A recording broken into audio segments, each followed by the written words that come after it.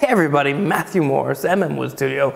I'm here at the bench with a Lie-Nielsen No. 4 Bronze Smoother and a brand new WoodRiver No. 4 Smoother.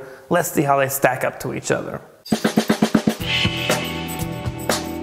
During the holidays, Woodcraft had a sale on their No. 4 WoodRiver plane, and I purchased mine for $120, $119.99, and it was regularly $149.99. It's brand new in the box.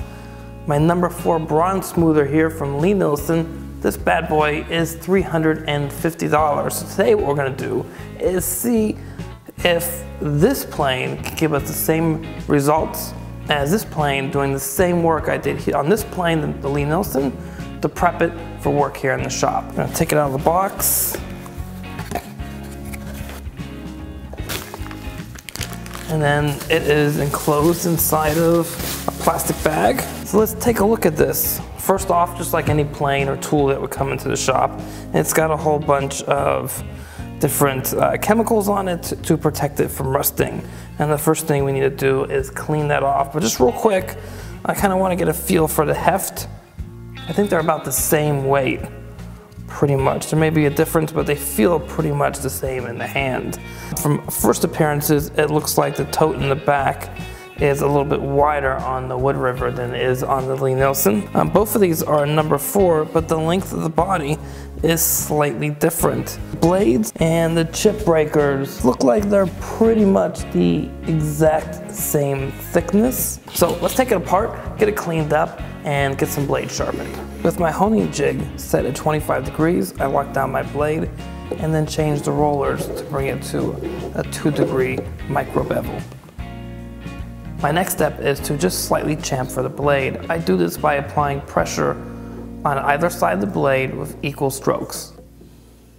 Then with the Lie-Nielsen blade, I did the same thing. I put it into my honing jig at 25 degrees, set a secondary bevel of roughly 2 degrees, and then I made my passes, sharpened it, and gave it a little bit of a chamfer. Now with all that sharpening done, let's put these planes back together. With the bench here, you see me taking a couple swipes first with my Lie-Nielsen No. 4.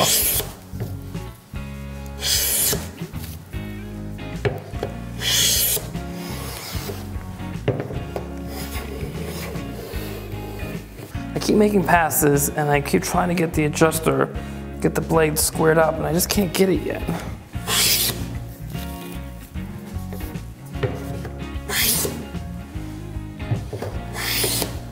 I took a ton of shavings with both of these planes, and here are my thoughts. Can both of these planes take really nice shavings?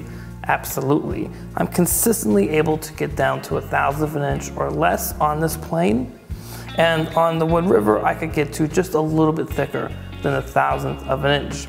However, the adjustments on the Lie-Nielsen are superior to the WoodRiver plane, and the knob in the back is smaller here than it is here, and that allows for easier access to adjust the frog, to move it forward and backwards, to close or open up the throat. The other really big thing about this adjustment knob on both of them is the play in the knob itself. So the screw threads on the Lie-Nielsen are tighter than the screw threads on the WoodRiver plane. What does that mean? Well, it's easier to fine-tune that adjustment for the right thickness that you're shooting for. Be it really thick, or are you trying to dial it in so you take a really nice thin shaving? That was very hard for me to get here. It was a lot of playing with the adjustment knob to move the blade back and forth until I was able to get that. And that, to me, is worth $200 in itself. Now, did I flatten the soles on either one of these planes? No. When I bought this plane, I've never flattened the sole since I purchased it, and I didn't want to do that here either.